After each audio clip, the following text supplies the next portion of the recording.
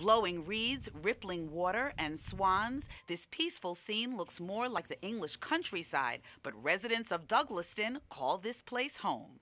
This community in northeastern Queens sits just at the Nassau County border. To get a sense of just how special it is, I spoke to architect and unofficial historian Kevin Wolfe.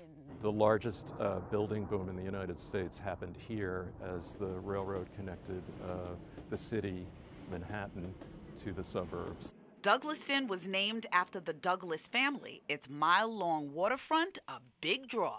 The Douglases had a dock, which you can see around the corner here, 200-foot-long yachting pier. So they had swimming, they had boating, and this incredible amenity that brought people here. They sold it as an athletic lifestyle. In 1906, they said, we're going to do deed restrictions. It's only going to be single-family houses, no commercial, no two families, no flat roofs, because that implied for people that it was an apartment building before modernism took hold. Tree-lined streets and gorgeous mansions make this neighborhood, in a word, charming. It's the best of both worlds.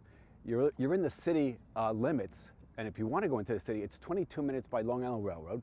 And if you want to go out to the beaches of Long Island, you're halfway there. So it's a great halfway point, and you're on a little peninsula here. And you can even go swimming in Little Neck Bay if you want.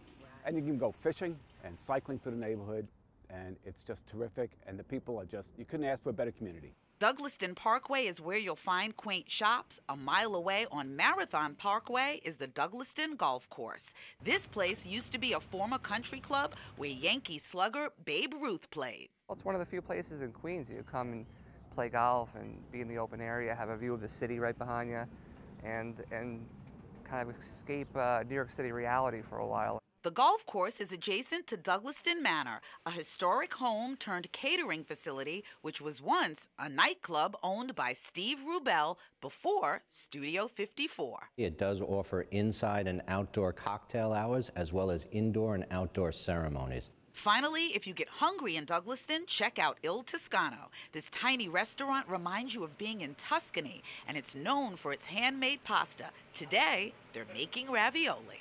The three things that make a difference between a good restaurant to a great restaurant. Number one is family. Number two is fresh pasta, like we make every morning, like you could show previously, and also going to the market. I personally go to the market twice a week, fill up the truck, and bring home the best that I possibly can. Time for a taste. The ravioli finally ready. Artichoke, ricotta, and sun-dried tomato. Amazing. The New York City Landmark District ensures that this place will retain its character.